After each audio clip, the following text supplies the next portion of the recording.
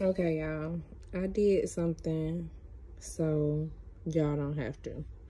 If y'all don't want to. This is a compare and contrast situation. So this plant here was $100 more than this plant here. They are both Gloriosums. This one here is supposed to be Gloriosum dark form. This one here is supposed to be Gloriosum zebra. And the mother plant that this came from supposedly throws variegated leaves every so often. Initially, I thought the zebra was supposed to have more veinage. I just made that word up, but more veining. And I mean, ever so subtly, ever so slightly so. These lines are more prominent, but I do feel like this one does still have like slight white lines, but just not as prominent as there. So they look very similar. The shape is a little bit different on these plants. So this plant seems to have more of a straight edge, and that's across the board. I was wondering if it was just because of like it having older leaves or whatever the case, because I was thinking maybe this will become more heart shaped, but I think this is more of the shape of this plant versus so I think that this just has more straight, much more straight edges than this one here, because even on the older leaf, it's very much round and kind of just like a different shape.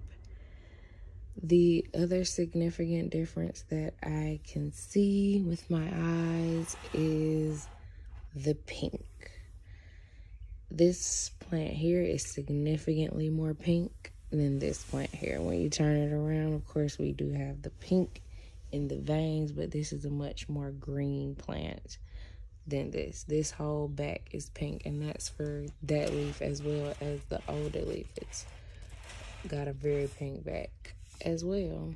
I think that the lines going down is pink. This plant also has that, but it's much darker. It's not as noticeable.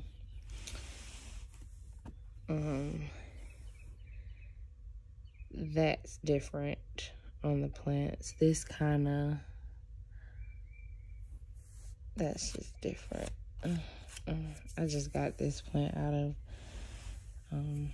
I just potted it up and it got shipped. It just got shipped to me. I just received it yesterday, so it's a little dirty.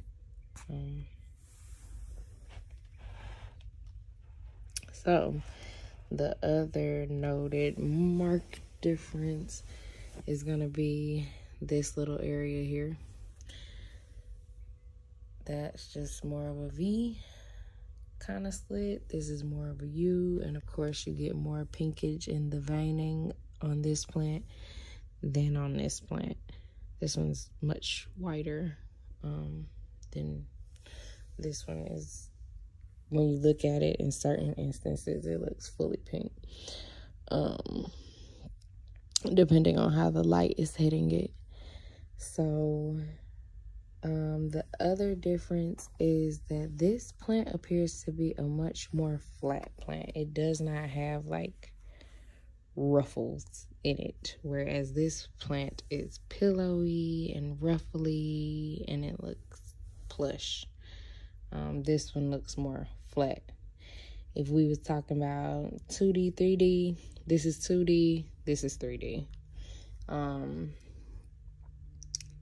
Let's see. And I think beyond that, those are the only differences that I noticed. And it was $100 difference in the plants. Same plant, different forms. I'm interested to see how they grow. I'm interested to see how the leaves come out now that I have both of them in my care. Because sometimes plants look different because they're raised in different environments. So if they're in the same environment, I want to know what kind of leaves they're going to put out here in the environment here with me, being that they're going to be in the exact same environment. And I just wanted to test out the two different forms to see if it was a difference, to see how drastic the difference is, and wondering if $100 extra is the way to go. But I'm into pillowy plants. I like that. Of course, I really like plants with velveteen leaves, and I like dark greens. I like the fading of the greens. I'm actually going to paint this because I don't know, that's just beautiful.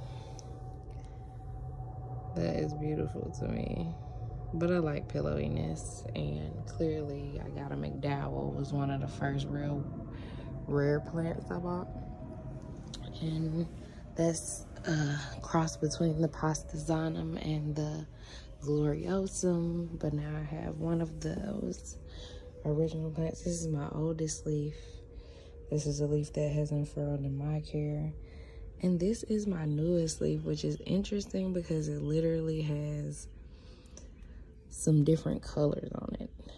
Like, and I don't know what that is. I don't know why that is. I didn't notice it on my plants anywhere else. But you can see over here, it's got like this green, this dark green stuff going on, as well as up here. Like, it almost appears to be slight variegation. This plant ripped when it came out of the caterpillar, and I actually had to help it out. But it would have been absolutely perfect had it not got ripped. But it's beautiful nonetheless, even with its little tear. It's unique and pretty. It's gorgeous. Look at it.